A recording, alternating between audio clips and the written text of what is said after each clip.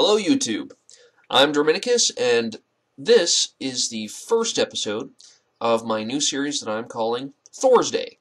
And in this series, if you haven't seen any of my previous announcements on it, I'm going to be taking a look at a different deity from different cultures around the world. And not only just the world, but in various mythos. I may very well touch on Lovecraftian mythos later in the series, but for today I'm going to be starting things off with an Egyptian goddess by the name of Sekhmet. So I'm going to be taking a look at various aspects of the goddess, and yeah, I'll be going over all the finer points of it, and I do hope that you enjoy. So yeah, this is my first episode, and it's on Sekhmet. Enjoy.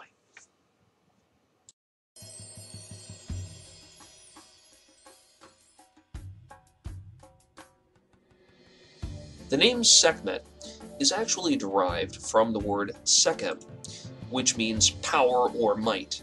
Now, the name itself, Sekhmet, means one who is powerful.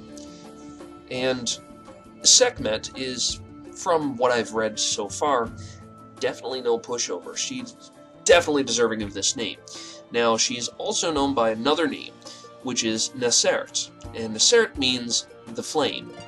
And we'll come to that a little bit later. You will definitely see why she's known as the Flame. In Egyptian mythology, a lot of the gods are depicted in anthropomorphic animal form. That is to say, oftentimes they will have the head of an animal on top of a human body. Now, in rare occasion, they will actually have a full-on animal form.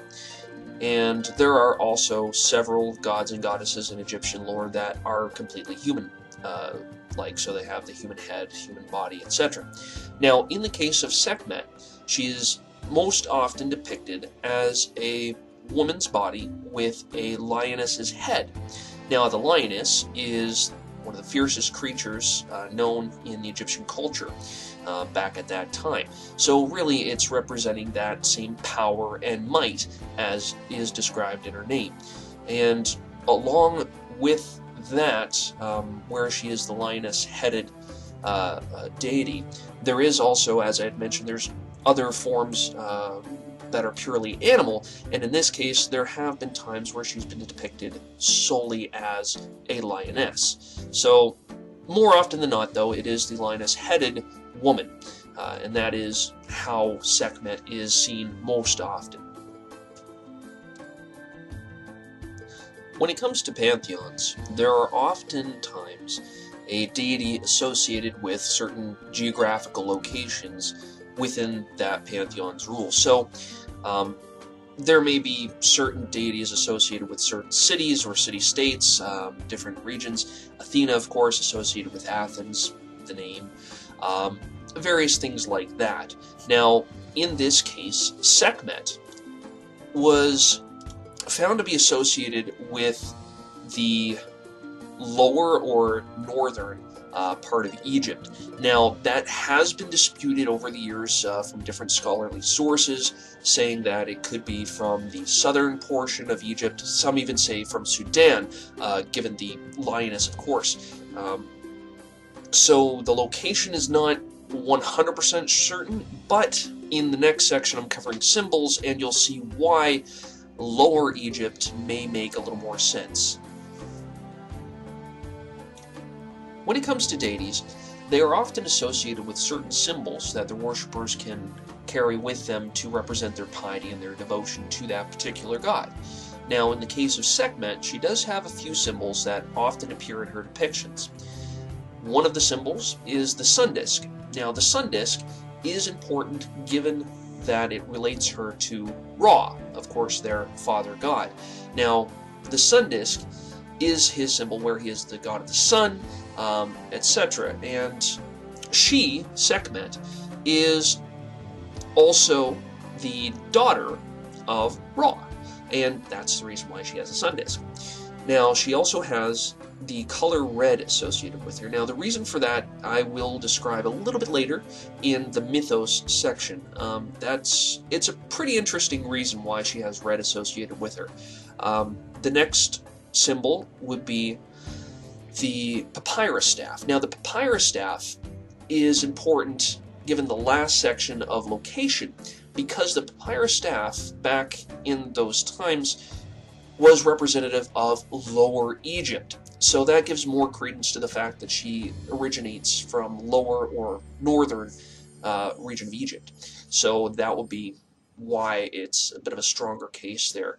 And the other symbol associated with Sekhmet is the uraeus. Now, the uraeus is a bit of an interesting symbol. You can actually find images of it affixed to the sarcophagus of King Tutankhamun, as well as various other pharaohs, and it's also associated with some of the other gods. Now, what the uraeus is it is a cobra reared up, basically ready to strike, and it is representative of royalty, sovereignty, and divinity, basically. So it's sort of a higher up, sort of like a high-class symbol for gods, pharaohs alike.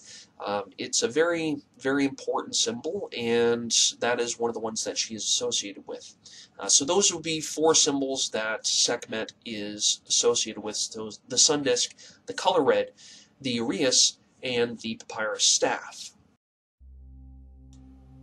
Deities will oftentimes have different domains associated with them.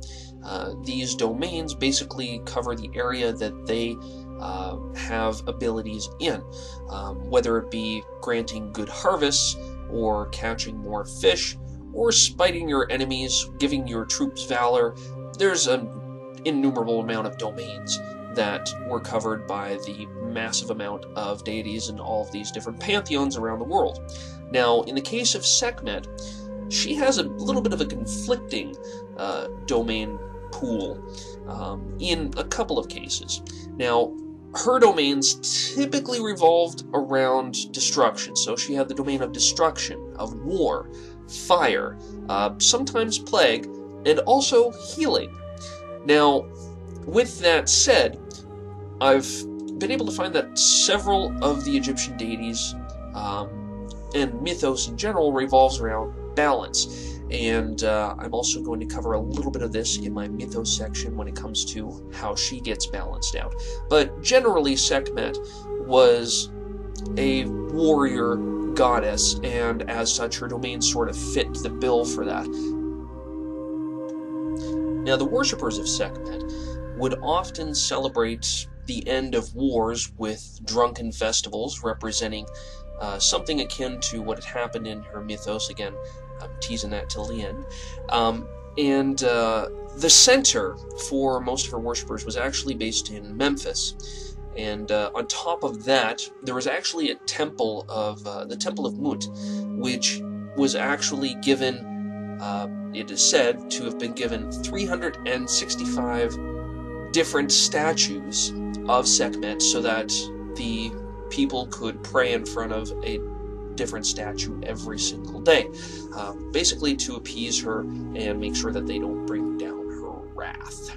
So yeah, they were pretty devoted to Sekhmet. Those that were actually devout, that followed Sekhmet, they were pretty darn devoted. So Ra was angry with the mortals for making fun of him and ignoring him. He decided to unleash his daughter Sekhmet upon them, and for many days she slaughtered the mortals.